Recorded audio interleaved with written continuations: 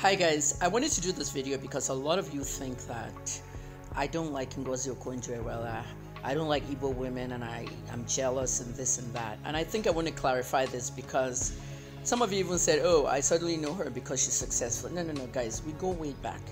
You see the life I've lived, Kemi Olunloyo, I've lived my life in the United States and Canada. Coming back to Nigeria, many of you didn't know me when I was over there. You now think, how come this happened? How come that one happened? Kemi knows everybody. First of all, you have to be focused. That's my hashtag for 2021. Being focused will make you understand people better. Don't judge people based on what they tell you about them. Okay, discover people, know who they are. In my own case, I've had a fabulous life. I've lived mostly because my father was a politician. As a young man, middle-aged man, and as an elderly man, I got to travel the world. I got to see people, meet people, ordinary things that many of you wouldn't be able to do, like traveling to Mina, Niger State, to visit Babangida with my dad, or going to the Alafin's Palace with my dad. Do this with my dad, do that with my dad. Many of those things were done when they could be done. Others, happened when they happened. I met people along the way without my dad or without my family. I discovered a lot, and that came with journalism. Now, let me tell you about Ngozi Okonjo-Iweala, okay? First of all, let me clarify something. Ngozi is not the one that's my friend. It's her sister, Njide, and her brothers, Chichi and company. They have like 7 brothers, 2 girls. What happened, okay, even I have to know some of the stories from my own family, all right? You see, the Okonjo family, Ngozi's father and mother, okay, they were at University of Ibadan when we were growing up. When we were young, when we were all babies, okay, they had Ngozi first, and then they decided they want to go to school, they want to lecture. They're academicians, they're like intelligent, educated people. At the end of the day, okay, they now had Njide 7 years after Ngozi. Okay, so that's why there's a gap between Njide. Njide is the one that's my friend, okay? Now then they started having the others, the boys, the 7 boys, Chichi and company. At the end of the day, I'm going to continue the story in a few minutes so that you can better understand exactly, okay, what I was talking about. I'm not jealous of her. I'm proud. So wait. Part 2. Okay, so I was talking about what's my relationship exactly with the Okonjo-Iweala, Ngozi, Njide, and all that, So basically, you meet people when you're young, you meet them again somewhere, and then maybe when you're old. Life revolves that way, all right? Look at Femi Fani-Kayode, for example.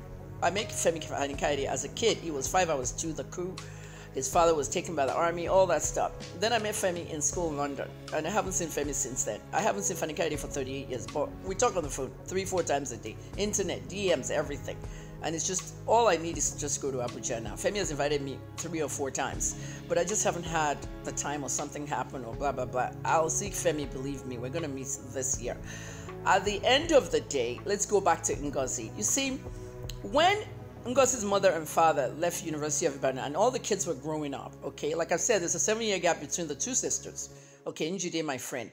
I happened to meet Njide again in America when we were younger, okay? When I say younger, in the early 90s, okay? Njide happened to be my next door neighbor. In the same building, we were living in Monument Street in Baltimore, Maryland. And it's like our paths crossed again. Okay, at that time, Njide Okonjo married a guy called Fred Udochi, and Njide became Mrs. Fred Udochi, another Mrs. Njide Udochi. Okay, Njide didn't really hyphenate her name like her big sister. And I remember at that time, her big sister too married somebody from Southern Maryland, Dr. Iweala. So she became Ngozi Okonjo-Iweala. They lived in Southern Maryland. We lived in Baltimore, towards the north. They had their kids, and I watched Njide have all her kids. 2 daughters and the oldest son, Chichi. We literally raised our kids together. Me, my son, Oyinlade, everybody, And then after Monument Street, we moved to a townhouse settlement in Woodlawn, and Njide and myself were also neighbors there. We just all moved there, and we're all still in the same neighborhood. These kids all grew up together. My oldest son, Annie, is 34 today, February 17, 2021. So you can imagine Njide's children too are older. One is going to be 30. Chichi is a doctor now. We watched them all grow together. Part 3 coming up. So Njide Okonjo Udochi, okay, Fred Udochi, an accountant. We all lived in Baltimore, Maryland together. We lived in Woodlawn, we lived in Monument Street. And everybody used to move around, visit their families. They too would go to Southern Maryland, take the kids. Ngozi's children were growing up at the same time. Now, by the time every one of these kids grew up, they went to university, they did different things. Ngozi's children went to Harvard University like their mom. One of Ngozi's children is very famous because he has a book. Okay, he wrote a book, a really, really great book that was adapted into a movie in Hollywood, and you can look all these things up. Okay, let's go back to their parents. Okay, Ogashiuku is their village in Delta, and now that village has become very popular now because number one, their dad was the king in that village, okay, and their mom was the queen. Now you all remember when they kidnapped her mom because some elements in the government or outside the government or opposition, I don't know who they were, but they kidnapped her mom just to make her resign and step down as the finance minister. Ngozi was like really down into some major corruption investigations at that time. So okay, the ransom was paid, they released her mom. She did not resign. She stepped up her game because there was a lot going on. Now you guys remember Soludo, the CBN guy. You know, remember when Soludo was yapping her, calling her all kinds of names, saying she stole this, she stole that. That whole tangle between Soludo, the $20 million, and who else? What's the name of that king that was CBN? Sanusi and all that stuff. You have to pay attention to what's going on. I'm intelligent. I'm telling you what you need to know, okay, about things. So at the end of the day, why would I be jealous of Ngozi? You know, I'm not as close to Ngozi as I am to Njide, but I know them. I know the family. Because the family grew up in UI, and even though we all grew up in UI, we were too small. Not all the children were there then because they weren't born, you know. So what I try to tell you is that when Ngozi was running for World Bank, Obama and Biden did not support her, okay? So I felt like this is not a Biden or Obama thing. This is American foreign policy thing. America is really crazy about their foreign policy. You know, they don't want dual citizens and people who can spy on them, you know. Part 4. I'm only doing part 1, 2, 3, 4 because of Twitter people who will watch it in segments. So what I want you guys to know is this, okay? American foreign policy, you need to know about it. As a journalist, even I had to learn a lot about U.S. foreign policy. When you have citizenship for another country, the U.S. is so wary of who you're going to spy to. What I know is that Ngozi has a really good mentor in the trade organization, and I believe that person is Chinese. I'm not mentioning names. And that person is not a good friend of Donald Trump. So Trump coming into the picture is not the thing. It wasn't Trump that was stopping her. Before this whole thing started, remember what I said. If Ngozi is going for that WTO, they're not going to give it to her because of dual citizenship, 1. 2, foreign policy. I studied Obama and Biden when she was running for World Bank president. Okay, they could have supported her. She had the credentials, she had the credibility, but no, it's like they're wondering about this and that. At the end of the day, isn't it the same Biden that became president now? Let me tell you something. I'm not jealous of any Igbo people, Igbo women. I'm not jealous of nobody. Maybe I've had 1 or 2 things with some Igbo girls, or what I said about they need to empower more people, you know, than being house girls all the time and Linda and all this stuff. No. I don't hate Igbo women. Okay, and I don't hate Ngozi. I'm not jealous of Ngozi. Okay, I became a pharmacist and a journalist. I became an award-winning pharmacist. I got awards from the White House, and I've done what I have to do. Ngozi's path has gone where her path has to go. She's become as higher as she wants, and she can go even higher. Okay, when Ngozi was campaigning for that World Bank president, nobody looked her way. But when she started, campaigning for the WTO thing, you know, everybody was like, oh wow, look at the amount of money she spent on all those adverts and campaigns and stuff like that. At the end of the day, it was God that gave her that job. No damn America, no damn anybody. Because if you don't know about spirituality, okay, I'm an evangelist. Let me teach you that, all right? Why was there only one candidate left? So the South Korean lady exited, and that made way for Ngozi. What happens then? Who's going to be the winner? They're going to have somebody else enter? It's God that gave her. God paved the way for her. So please stop this bullshit about I'm jealous of her or something. I'm not into all that. I'm Dr. Kemi, Olunloyo. Be focused. 2021. One little addendum that I want to put on this is that when my dad was in University of Ibadan, when the Okonjo family were living there and the parents were lecturers and all, my dad was also a commissioner during the time it was in UI. Some of you know that already. My dad was commissioner for economic and financial planning, you know, handling money for 8 states. At that time we didn't have states, but we're talking about including Delta, which they're from.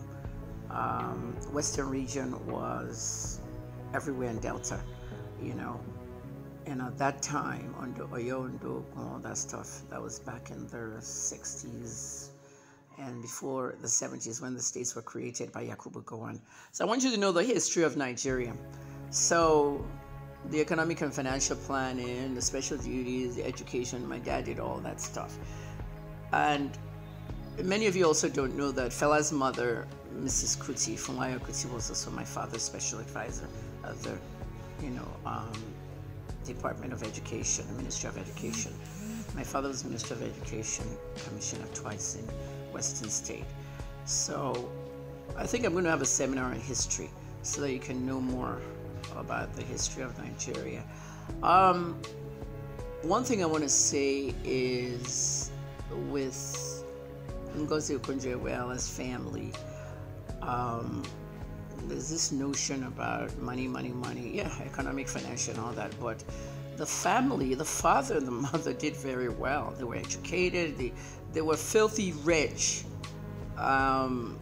They weren't rich off Ngozi. They weren't rich off Njide, my friend. Njide is a medical doctor, by the way, in America. And I watched her come from public health from Nigeria to America and do the public health thing and became a full-fledged US doctor. Okay, I watched all these people grow up and everything. So that picture that you guys saw at Ngozi's house, that exclusive interview, I believe with Arise News and some other media, that was her house. Okay, that was Ngozi's house. And the lady you saw standing, you couldn't see her face, that looked just like Ngozi, that's Njide. That had no shoes on, that's her sister Njide, the one that's my friend, the one that we lived together as neighbors in different places in Baltimore. So please don't ever save somebody, you guys have a negative mind, stay away from that negativity. Because I remember when I was tweeting all this stuff, everybody's like, and Kemi is jealous, I'm not jealous. Come on, you don't know anything. Learn from people, be focused, okay? So that's why I always like to use the phrase, I go way back with these people. And if I start to tell you who I go way back with, you'll be shocked. All right, well, I hope you enjoyed the video, so make sure you share the video. Oh, and one more thing. Ogashi Uku. You see Ogashi? I always like to mess it up.